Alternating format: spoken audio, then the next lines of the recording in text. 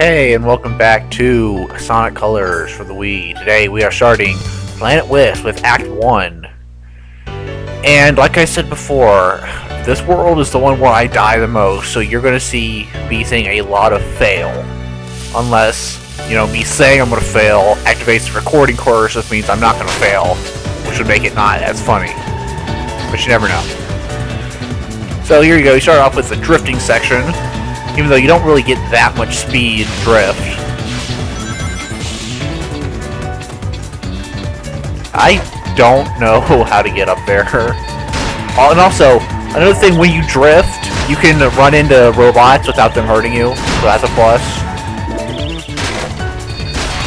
Boom. Haha. Okay, and jump. Yes. Flip over here. Okay, I'm doing better than I used to do.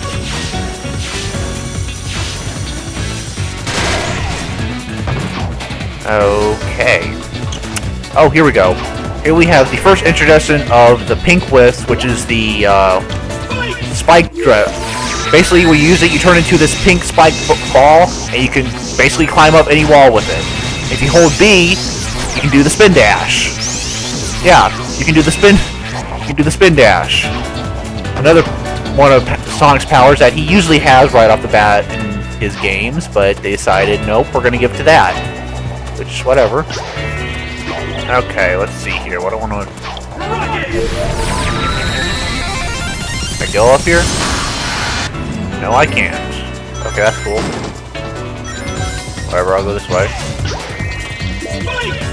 I do have to say, another thing about this is probably the world where I know the least about where the red rings are.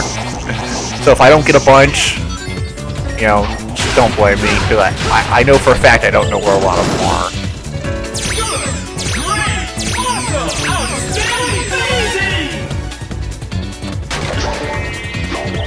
No! And there we go. Right there. You're probably going to be seeing a lot of that. Okay, Sonic, this time, we're going to activate this, and we're going to go this way. Come on.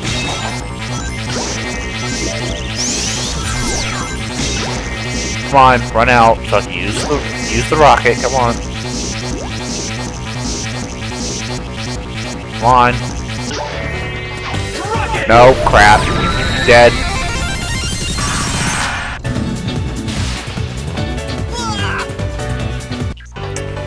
Let's try going the other way now.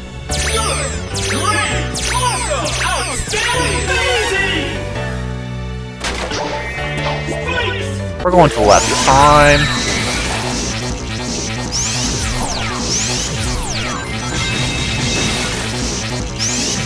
Come on. Oh, you're kidding me.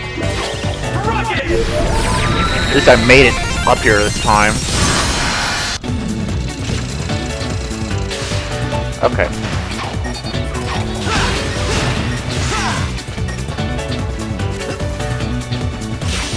Come on. Come on, Sonic, we're on a roll. For right now. Now we have a quick step section. Oop. Which actually, you can double jump past some of this stuff. Nope. Oh, you. But one good thing is, if you fall off, it has this section down here you can run on. But you're probably going to miss a bunch of stuff. Okay, come on. Seriously, Sonic? Even I usually don't do this bad. Oh, look, red ring. That I never knew was there because I usually never... You've got to be kidding me. I usually never stay on this path that long. The top path that long. Okay, anyway. I'm pretty sure I'm probably getting a D on this level already.